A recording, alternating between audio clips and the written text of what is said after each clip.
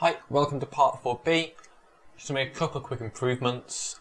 So instead of the end of part 4 we had an issue where sometimes the cards wouldn't spawn correctly. To fix that, we want to change this from being a start position to being a rec position.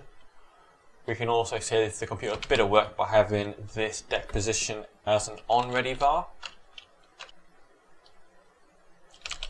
We also need to update a couple of things down here because we now have the new setup function.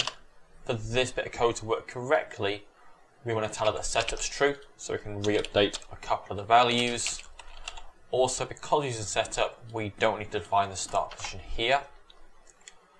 And also in card base, I can include my setup function here in move drawn card to hand. So I'll call that the exact same way it's been called everywhere else. So we're just going to say over here, if setup,